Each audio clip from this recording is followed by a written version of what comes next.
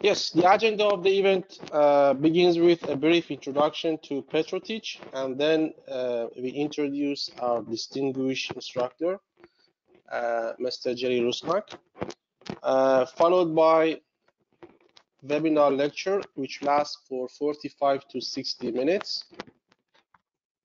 And next, we will give some information about the course agenda on casing and cementing by PetroTeach. Finally, we will have a Q&A session for approximately 15 to 20 minutes. So PetroTeach is a global provider of the high-quality training solutions to the oil and gas industry. We are providing at the moment more than 150 training courses by up to 50 distinguished instructors with high track record from both academia and industry. Our training styles include online, public, and in-house courses. Due to the COVID-19 pandemic, PetroTeach is mainly focused on the distance learning. For more information, please visit our website www.petro-teach.com and download the course catalog. You may also follow us in social media, and do not forget to watch our videos on PetroTeach YouTube channel. The event today is a part of the 20 webinar series that PetroTeach will be offering during year 2020. For the September, we ran successfully 6 webinars on diverse topics, started on Nightmare of Hydraulic Blockage by Professor Bahman Tauhidi, and we wrap up the month with the last talk by Professor Rumi Iradar on elements of fiscal regimes and impact on E&P economics and tech statistics. All of those webinars are available, recorded and available on the PetroTeach YouTube channel. Please, if you have forgot to attend, you can watch them in our YouTube channel. This month we will start by casing and cementing designed by Mr. Jerry Rusnak, and we will have planned to run 4 webinars for October, and also will come more webinars for November and December. Please follow us up on LinkedIn and also social media, also our website, to get updated for these webinars and these events. So we welcome and are pleased that Mr. Rusnak can join us today. Mr. Rusnak holds a Bachelor of Science degree in Ocean Engineering from Florida Atlantic University. He has more than 40 years of oil field experience. He has worked in all phases of the industry, including service, supply, operation, and academia. He began his career as a wireline field engineer. Then he worked for an independent exploration and production company as a field engineer, where he was managing well site drilling, completion, and workover operations. Moving up, he became the same company's drilling and completion manager, in charge of multiple simultaneous drilling and completion operations across US. He is an active member and past section president of the Society of Petroleum Engineers, and is eligible to hold most major certifications required for well site work, both onshore and offshore. So let's move to the presentation. I want to remind you that all you can post your questions using the same chat box introduced at the beginning. At the Q&A session after the lecture, they will be answered. So I'm going to hand over the talk to Jerry to address his presentation here. Here you are.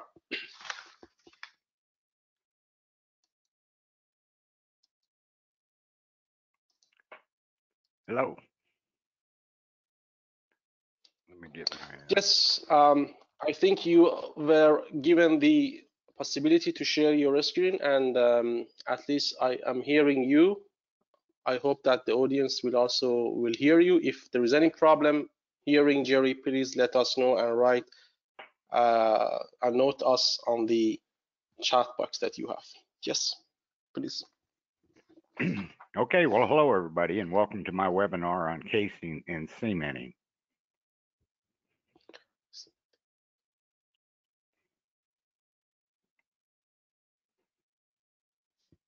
Let's see if I can get it. There we go. Okay, let's talk about the objectives of today's course. Main objective is answer the question, what does the engineer in charge need to know in order to properly case and cement a well? So the topics that we're going to talk about include the American Petroleum Institute or API standards for oil well tubulars or casing, the number of casing strings required to drill a well, the setting depth or casing point for each one of these strings, the borehole or bit size for each one of these casing strings, the strength and metallurgy required, the primary cement job design for each string, how to evaluate a primary cement job, and how to remediate an unsuccessful primary cement job. So we'll begin by talking about the API casing standards. First, there's the size or the outside diameter of the body of the casing, which API has standards for casing as small as 4.5. Sorry, Jerry, to stop you. I think we can't see your presentation. Would you please try to reshare that with us? Okay.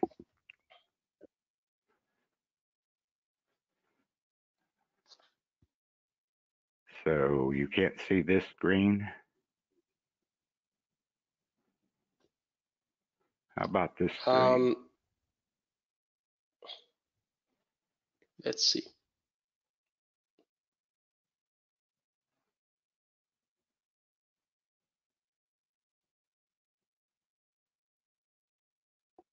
Oh, here we go. How about now? Yeah. Yeah, I think we are going to see that. Yeah. Missed a button. So we can, yeah, no problem. So we can continue. I'm sorry.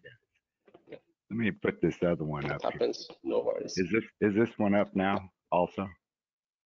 Yeah. Yeah. That's fine. If you just put it in full screen, that we can see it very well. Yeah, that's fine. If you just change one slide, yeah, that's fine. I think we can continue. Sorry for interrupting. Okay. That's all right. Catch up here. Okay, so we'll begin by talking about the API casing standards. And the first one is the size, which is the outside diameter of the body of the casing, and it ranges from 4.5 inches up to 36 inches. The next standard is for the weight, which we measure in pounds per foot. And with the size, the weight will determine the inside diameter or the wall thickness of the body of the casing. Then we have a casing grade, which is designated with a letter and a number, and this determines the metallurgy of the casing and its minimum yield strength, normally measured in 1,000 psi.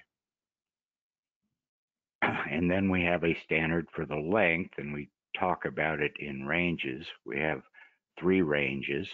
Range 1 is from 16 to 25 foot in length. Range 2 from 25 to 34 feet in length. And range 3 greater than 34 feet in length. And then we also have the type of connection. An API recognizes 3 types of connections. There's the short thread and collar with an 8-round thread, a long thread and collar with an 8-round thread, and a buttress thread and collar. Talking a little bit more about the connections,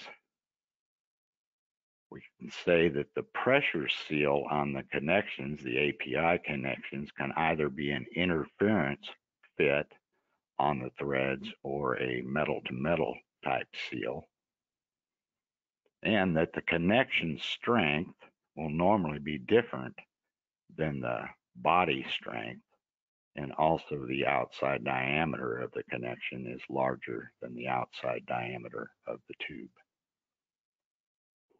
So how many casing strings will you run? Well, we can generally break them down into conductor casing, surface casing, intermediate casing, and production casing. So let's talk a little bit about the purpose of each of these casing strings. The conductor casing is the casing string that's put into the well first. On land wells, it's used to prevent the sides of the hole from falling into the well bore. And this casing string is sometimes called dry pipe because in general it's a short length, anywhere from 40 to maybe a couple hundred feet, and sometimes it's actually driven into the ground. And it's run because on the shallow sections or the surface of most wells, onshore, you're drilling into unconsolidated sediment or basically soil, and it is much loose than compared to the consolidated strata that you're typically going to encounter once you get at some depth in the well.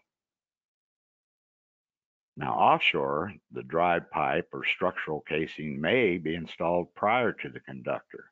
For similar reasons, you may have to drive the pipe down into the soft mud on the seabed before you reach anything that you can set a casing string in. So moving on to the surface casing, the minimum depth that we set the surface casing is often determined by some government regulation or governing body, because one of the main purposes for the surface casing is to cover or protect the freshwater zones. And normally the surface casing, for the same reason, is going to be cemented from total depth back to the surface. Another purpose or main purpose of the surface casing is it must support the weight of all the other casing strings that you run, because they will be set on top of it.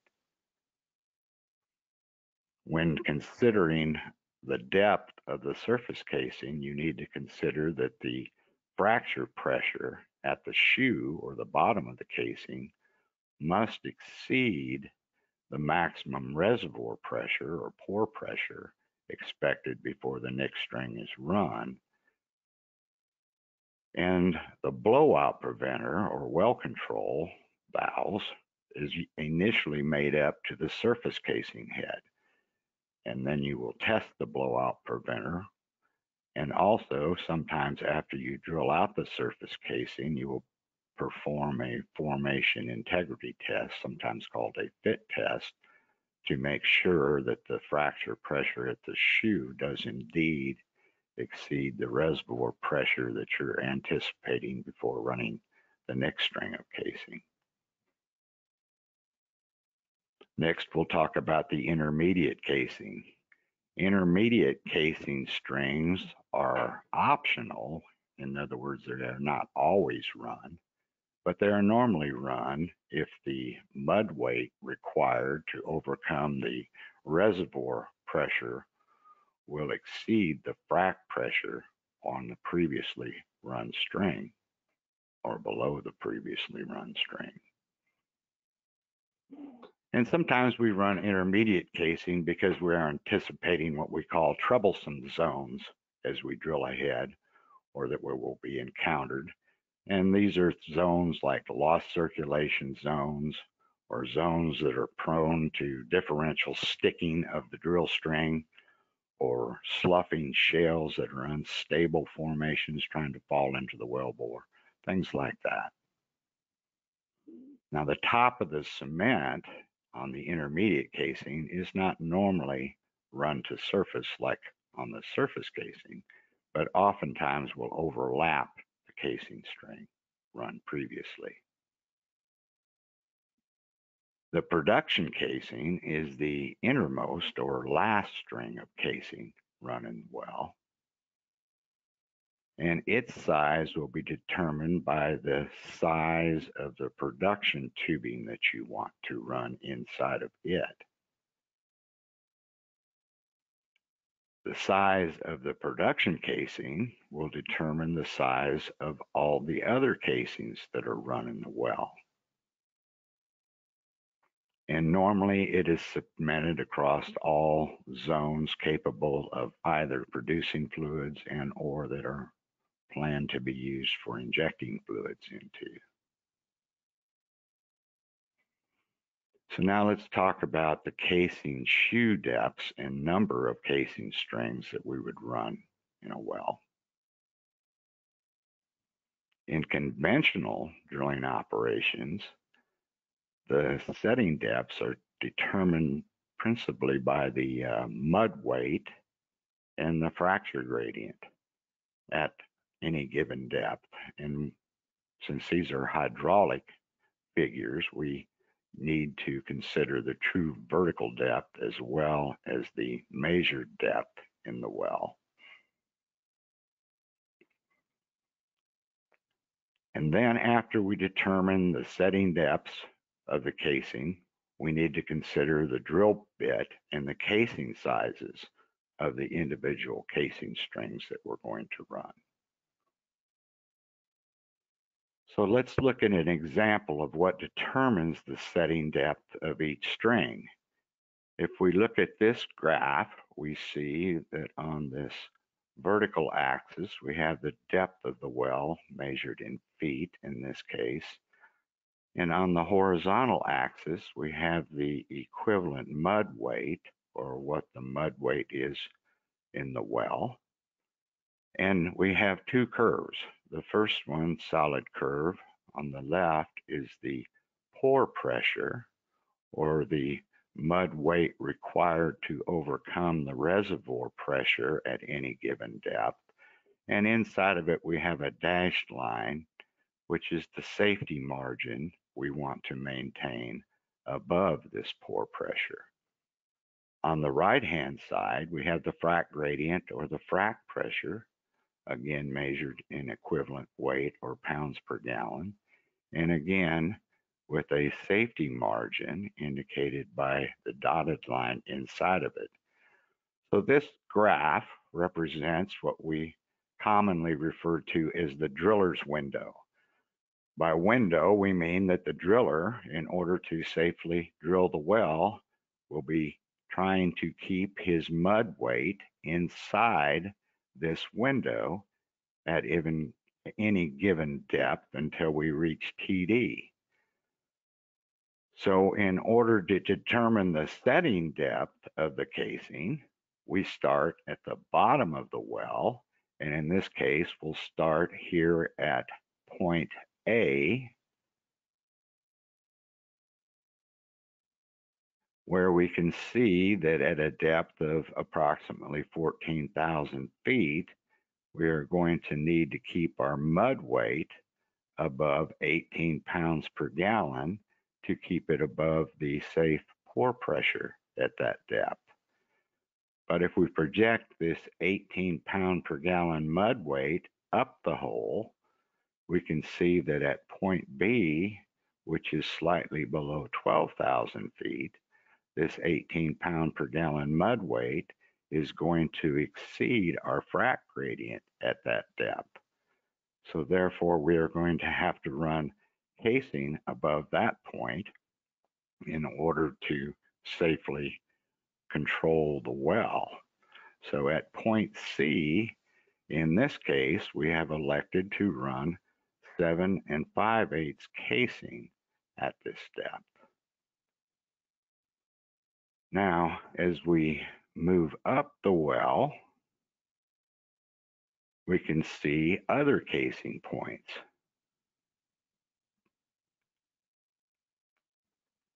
For instance, as we move up the well from point C to point D, we see the same thing happening. Our mud weight of approximately 17 pounds per gallon at the depth of point C in the well is going to exceed the fracture gradient at point D in the well. So again, this will be another casing setting depth. And in this case, we choose 9 5/8 casing because the 7 5/8 casing will safely fit inside of it. And you continue this procedure moving up the well to find your other casing points, which we find another one at this depth at approximately 5,000 feet, where we are going to run 11 3/4 inch casing. Above there, we don't have a problem staying in the drilling window, so the 16-inch casing would be our surface casing, and its depth would be picked for some other reason, as I said before, possibly a regulatory requirement for the protection of the freshwater zones.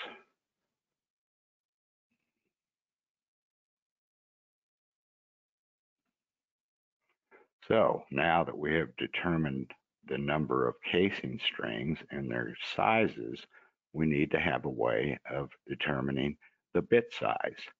And we have standard charts that have been developed by the industry that gives you a recommended bit and hole size for a given casing or liner size.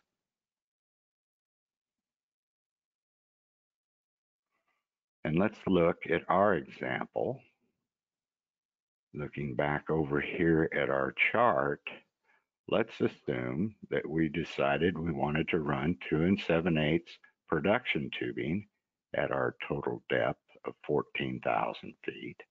That will require the use of 5.5-inch production casing.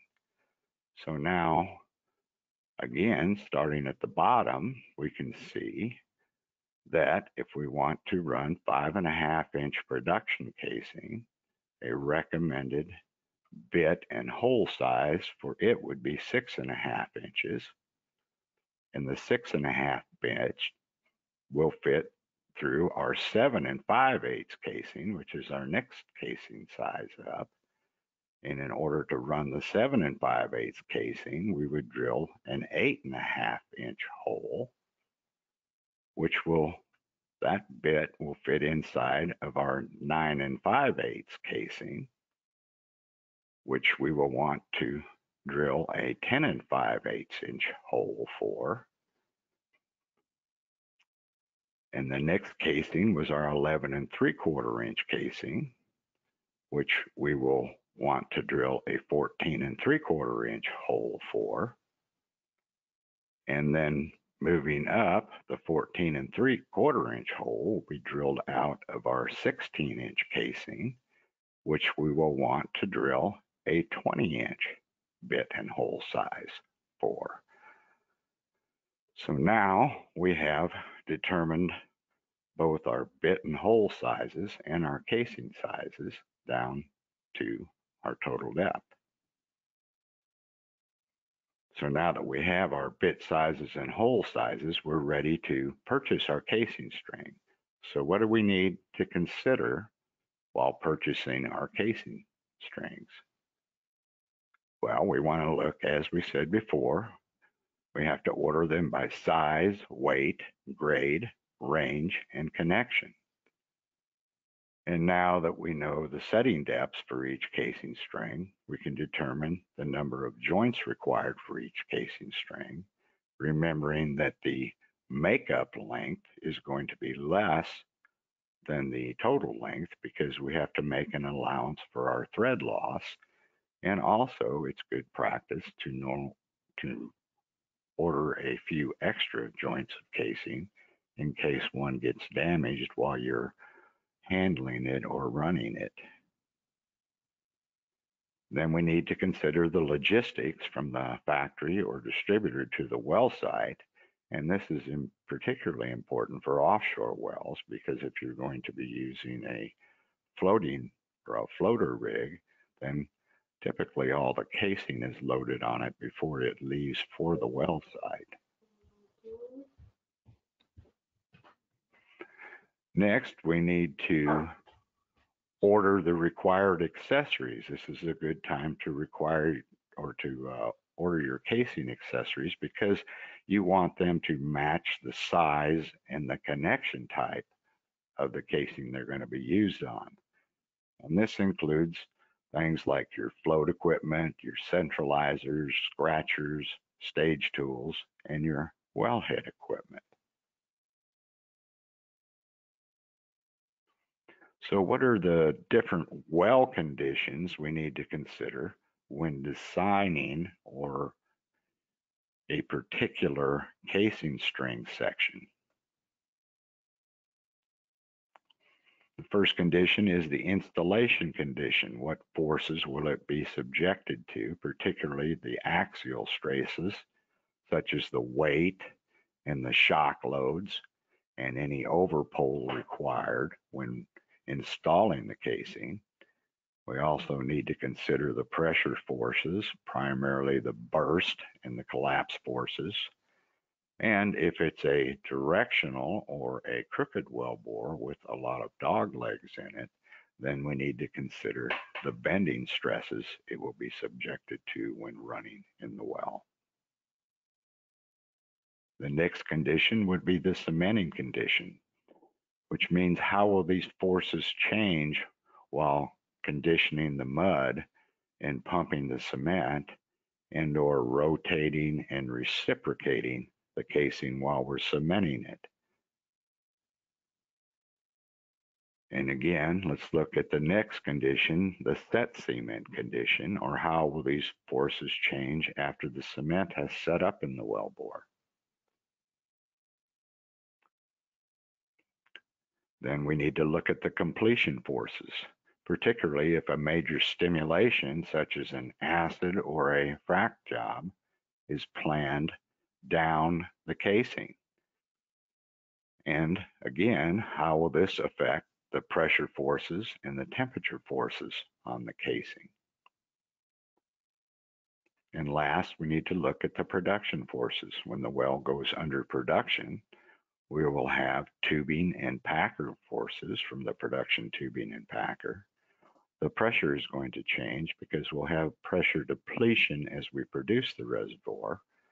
And as these production fluids flow up to the surface, it will change the temperature forces on the casing. So for each one of these conditions, we're going to want to analyze the casing, and we usually do that with computer software, and the software performs what we call a finite element analysis, or an FEA, for each one of these previous conditions that we described. And after we run the software, we will determine the maximum stress on the casing and where it will occur in the casing string and under which one of these conditions that it will occur at. And after we determine this maximum stress, then we can select a pipe grade that has a minimum yield strength that is safely above this maximum stress that we have computed. In addition, we'll select a metallurgy from the pipe grade, and this will normally be based on the chemical forces that the casing might see, such as corrosion forces or hydrogen sulfide or carbon dioxide or some other type of stress as far as the metallurgy of the casing is concerned. And we will select a pipe weight or a wall thickness, often based on where, if we're going to spend a significant amount of time drilling inside this particular casing string, such as a surface or intermediate casing string. And we will select a design safety factor when we are doing the design for different forces. And this is oftentimes based on experience or sometimes the company's policy for the safety factor in the design. Now, I'm going to show this brief movie of about 2 minutes that will just give you a look at one of the, I guess you'd say, more well-used casing design softwares.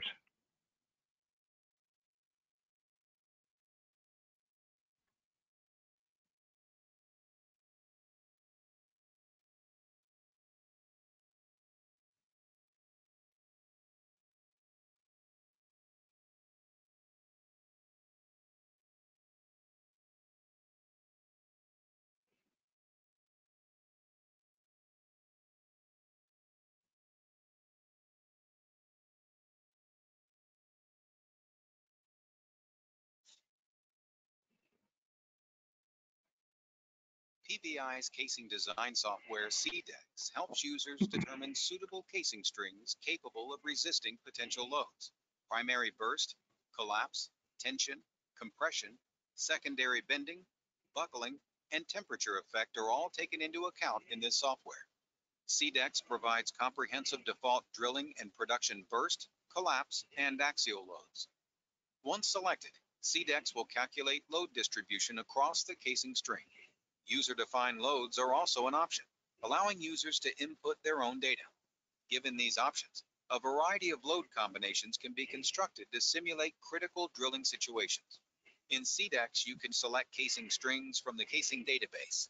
The editable casing database facilitates adding, deleting, and modifying casing, connection, grade, material, and temperature duration. Computer selections provide users with one or multiple casing sections from the database. This can resist all selected loads and keep costs at a minimum.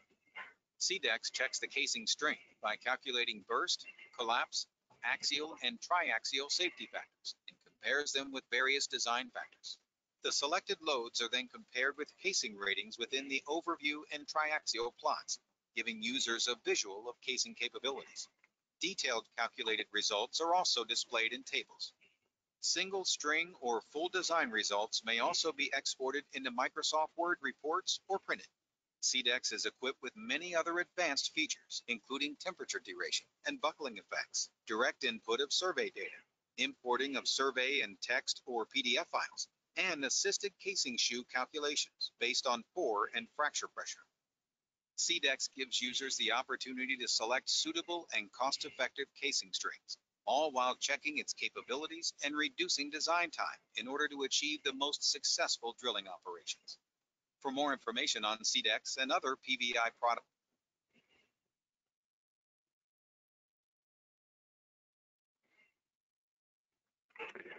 So as you can see, this casing design software covers all the conditions and casing will be run under.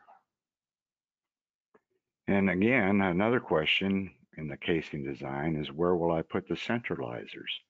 Because the design or placement of the centralizers is critical for a good primary cement job. And you need to have the proper standoff or distance from the outside of the casing to the wellbore in order to get good mud removal or cement coverage. But most of these casing design programs will also have a module or a computer program that will assist you in optimizing the centralizer placement so that you get the amount, but not more than you need, of centralization. Now, so after the casing installation, now we're ready to perform the primary cement job. And the design of the primary cement job is based on drilling mud removal, pore pressure and frac pressure again, because we have to be able to maintain our well control, the top of cement that's required for each string, the strength of the cement that's required for each string. When we're pumping the cement job, we need to consider the cementing equipment, such as the cementing head. And the cementing head is what we attach the pump truck to at the top of the casing string. and it also provides us the means to rotate and reciprocate the casing while we're pumping the cement.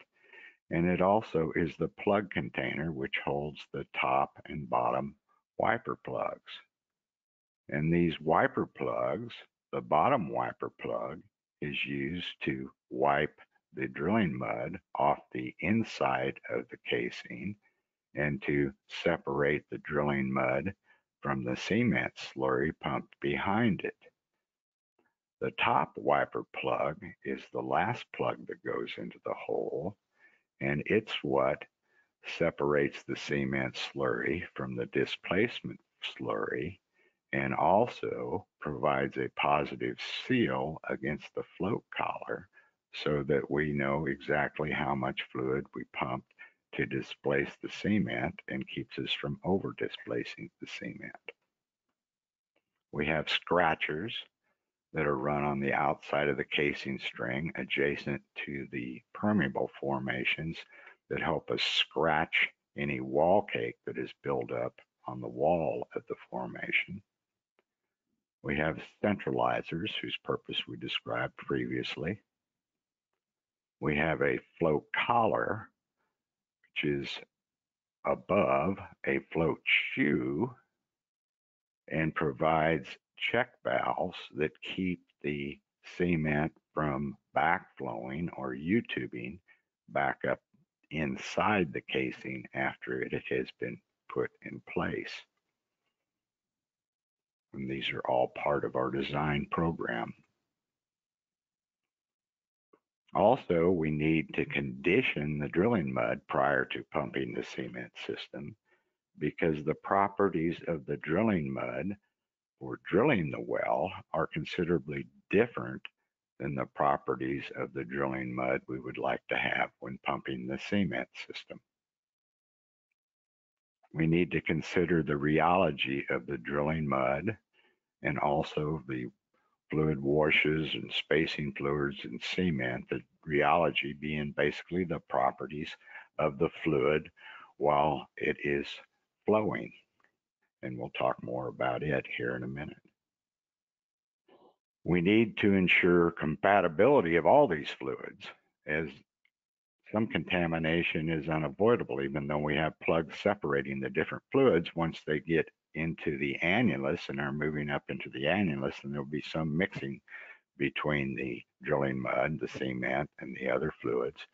And we want to make sure they're compatible so that we don't have problems when they get contaminated. Next, let's look at the major cement slurry properties. We have the water to cement ratio, which is usually measured in gallons per sack and goes a long ways towards determining what the density of our cement slurry is going to be.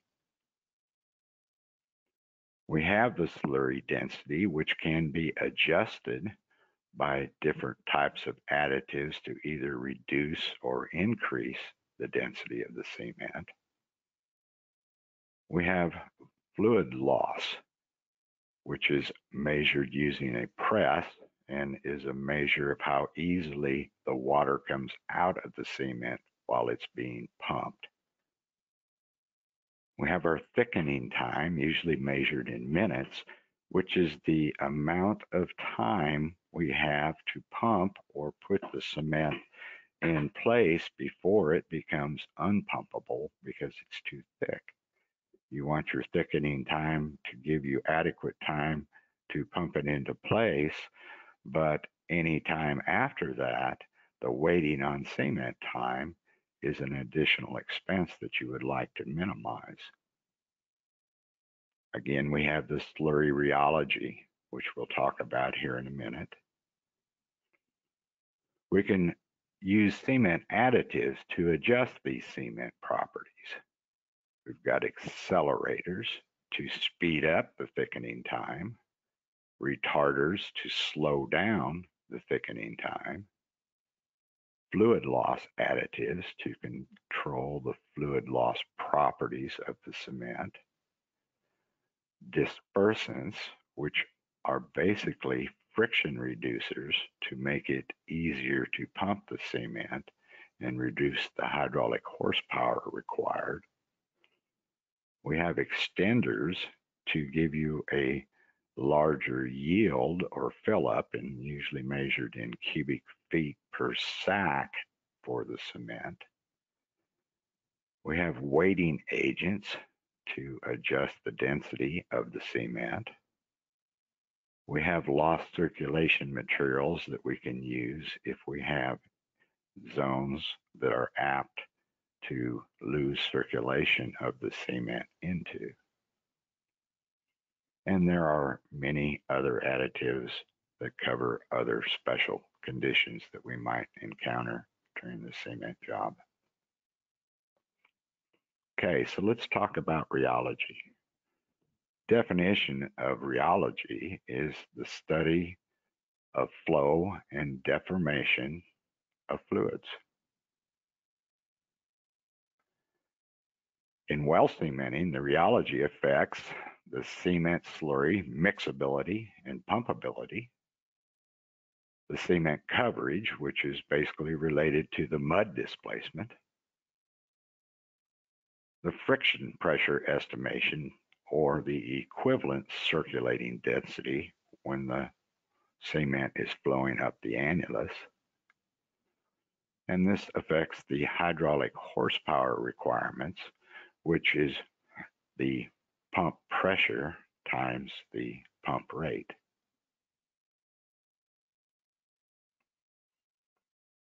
Looking further at the rheology, we can see that depending upon the rheology of the cement, it will flow in different regimes.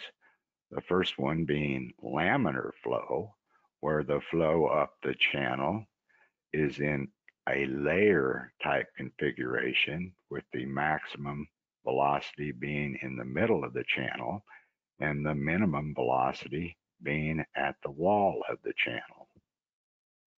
The next flow regime is turbulent flow, and that's flow where the fluid goes under irregular fluctuations or mixing, in contrast to the laminar flow. And a special regime is the plug flow at very low velocities or pump rates. The flow will be similar to the laminar flow, but the velocity at the outside of the flow stream will be approximately the same as the velocity at the inside of the flow stream. We have a quality called Reynolds number, and Reynolds number is how we predict the type of flow pattern we're going to have. That is it going to be plug, laminar, or turbulent? And it is designed, or excuse me, it is defined as the Reynolds number. And the Reynolds number is equal to the fluid density times the average fluid velocity times the diameter of the channel divided by the fluid viscosity. And it is a dimensionless number. We have a critical Reynolds number, and the critical Reynolds number, usually greater than 3,000, is often used to determine the flow rate required to achieve turbulent flow in the annulus. Empirical evidence shows that the best regime for displacing mud in the annulus is turbulent flow, which means that we are going to want a Reynolds number above 3,000. And experience recommends that we will be seeking a minimum pump rate of 8 barrels per minute. Well, how do we determine some of these fluid properties, these rheological properties? Well, in the lab, we can use instruments to measure shear stress, which is tau in this diagram, versus shear rate, which is gamma in this diagram.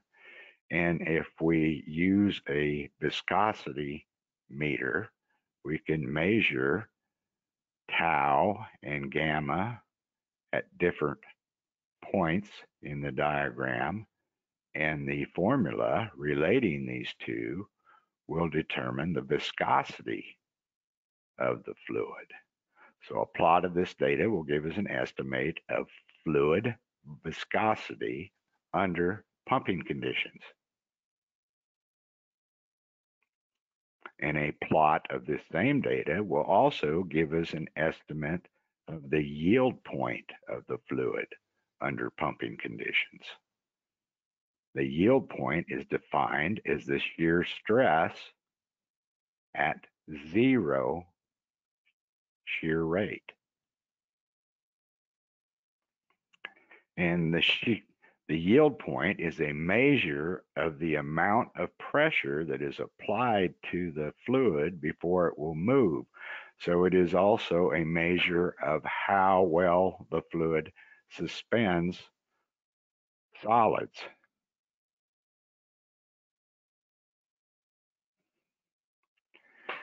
We want to lower the yield point of the drilling mud as low as practically possible prior to pumping the cement job, because it will be easier to displace or move it out of the way. But we only want to do this after the hole is clean, because now it will have less ability to suspend solids. Okay, let's move ahead to the job execution.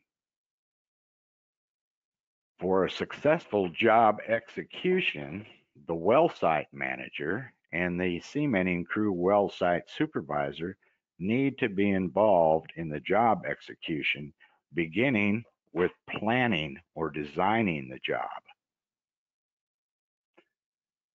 Communication is going to be the key to successful job execution.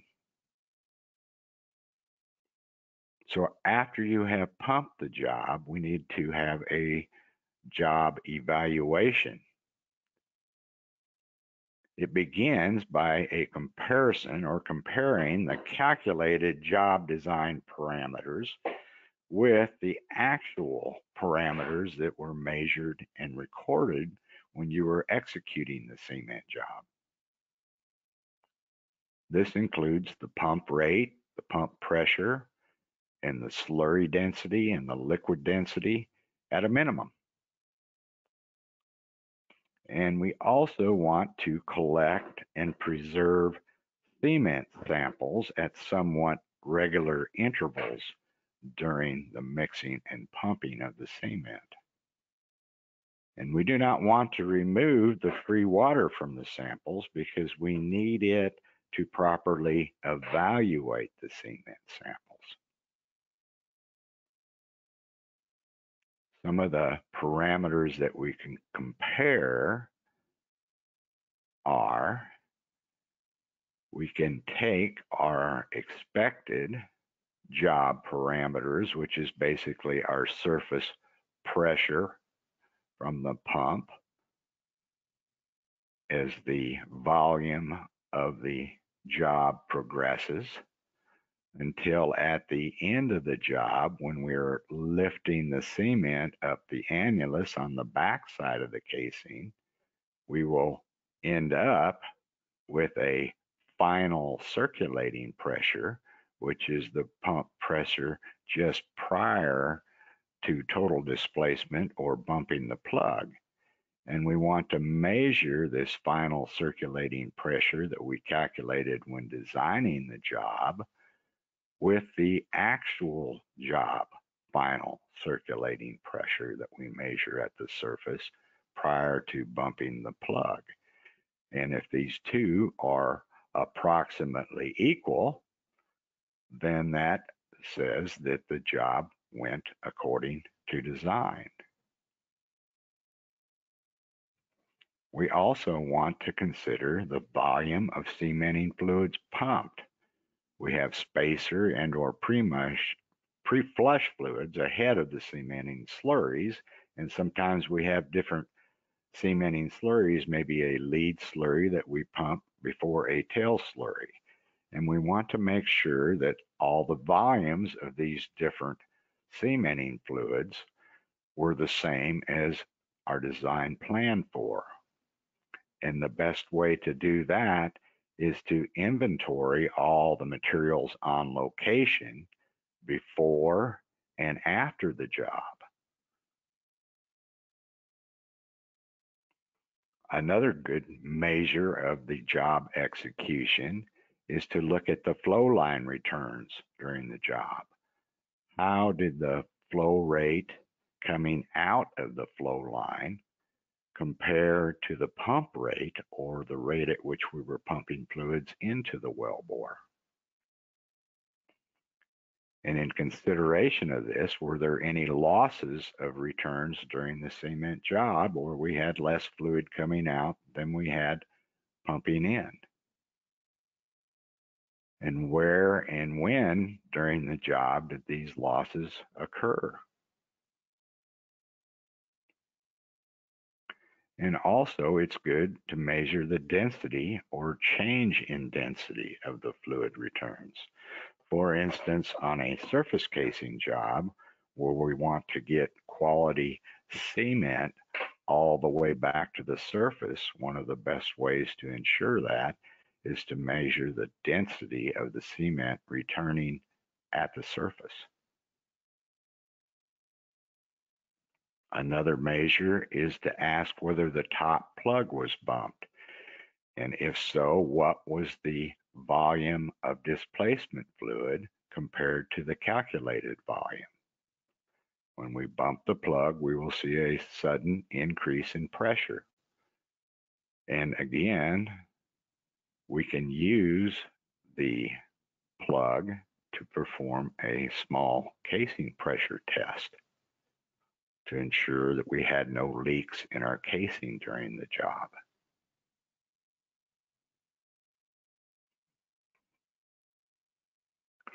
And last, we can check the float equipment. As I said earlier, the float equipment contains check valves to keep the cement from U-tubing back up the inside of the casing. So when we release the final circulating pressure at the surface, if the float equipment is working and holding, then we should have minimal flow back before the pressure bleeds off at the surface of the casing. Now, if the float equipment leaks, then we need to shut the well in at the surface, again using the cementing head, and wait until the cement sets up before we bleed the pump pressure off to keep it from U-tubing back up to the inside of the casing. We also have wireline tools that we can use to evaluate the cement job. And one of the more common ones, we call it a bond log, or a CBL, VDL, GRCCL, which stands for a cement bond log, variable density log, gamma ray log, and casing collar locator. And if we look at an example of one, we can see that in track 1, we have a gamma ray log, which will give us a measure of the formation and will allow us to correlate or tie in our cased hole bond log with our open hole logs. And we also have a casing collar locator located in the depth track of the log, which will tell us where the casing collars are related to depth and can be used as a perforation depth control log later, where we will perforate with just a casing collar locator. As far as the bond log goes, we have 2 measurements, and they're a measurement of the sound attenuation from the transmitter of the tool, which generates the sound wave, to one of 2 receivers on the tool, which hears the sound wave returning after it is attenuated by the formation. And in this particular case, we can see in track 2 that the CBL portion of the log has an attenuation from 0 to 24 dB or decibels per foot. And where you have free pipe or above the top of the cement, you get very little to no attenuation of the sound wave. Whereas in an area where you have a good overall cement job, you have a very high attenuation rate in decibels per foot. So that's how the cement bond log measures the cement behind the casing that is bonded to the outside wall of the casing. But we also need a measurement of the cement bonding from the formation to the cement, and that's where the VDL, which is the variable density log, comes into place. If the cement behind the casing is bonded to the formation, then it will provide good acoustic coupling to the formation, and you will be able to easily distinguish free pipe, where there is no cement bonding to the formation, from a good overall cement job where you receive a good look at the sound waves being returned from the formation. So that's how the CBL VDL log works to evaluate the cement job. Now, if the primary cement job is unsuccessful, then how do you plan a remedial cement job?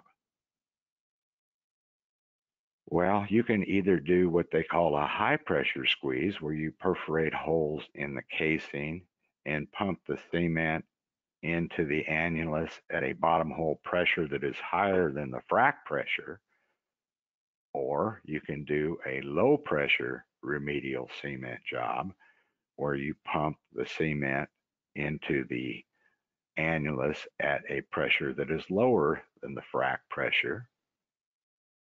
Or you can plan to re-cement above the top of the cement of the primary job. In either case, before you pump a remedial cement job, you need to have a better look at the current condition of the cement behind the casing, and they make more advanced cement evaluation logs for wireline, such as the radial cement evaluation log.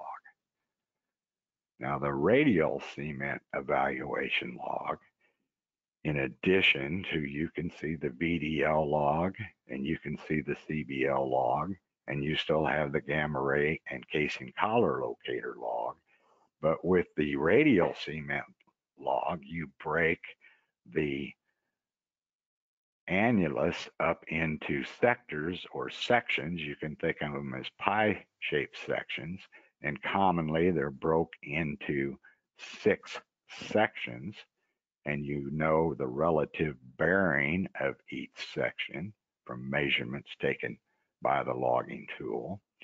And you can look at a cement map, which shows you in dark where you have high attenuation or good cement, to white where you have low attenuation or poor cement. And you can look all the way around the annulus in sectors to identify places where it will be easy to replace cement during the remedial job versus places where it will be difficult or impossible to place cement during the remedial cement job.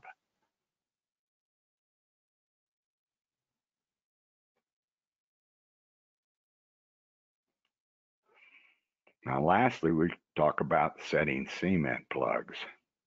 And if the well is not salvageable, Well, because of failure of the primary or remedial cementing job, then the last thing that you might do is set cement plugs in order to abandon the wellbore. And you do not want to be the engineer in charge of that. Okay, well, that concludes the webinar portion of the program. And before I take questions, I'd like to briefly invite you to attend my 5-day casing and cementing online course, which we've got planned for 2 sessions, the first one being the 26th to 30th of October 2020, and the next one the 25th to the 29th of January 2021. And you can register for this course at this link. And this course will cover all the topics I talked about today, except in much more detail. And the learning objectives are obtain a working knowledge of casing design, a working knowledge of cementing procedures, to learn the practical application of different types of cements, and how to use additives to produce specific cement properties, and learn much more about the equipment, tools, and techniques involved in casing and cementing a well, and how to learn to evaluate the success or failure of a cement job. So with that, we can go ahead and take questions.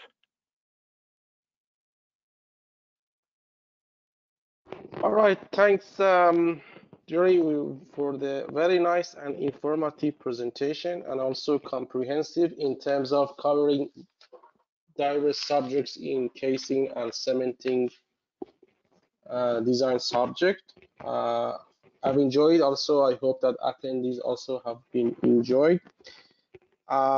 Before we go to the Q&A, I heard a few audiences haven't heard your voice, but they've seen presentation. I think the reason because you were sometimes joining by phone, not by the computer, so then you don't receive the voice. But anyway, this video has been recorded and it will be shared in the YouTube PetroTeach channel, so you can just watch for those of you missed the voice. So we have about 15 minutes Q&A, so please ask your questions. I will also read them for Mr. Rusnak, and he will be answering them. Yeah.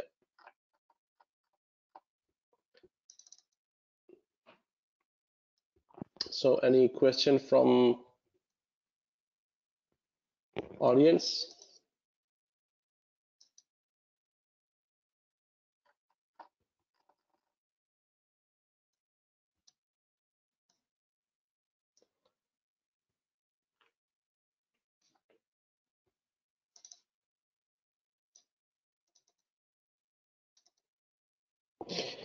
So we have a question. How much is the lifetime of cement back of the casing in general? Well,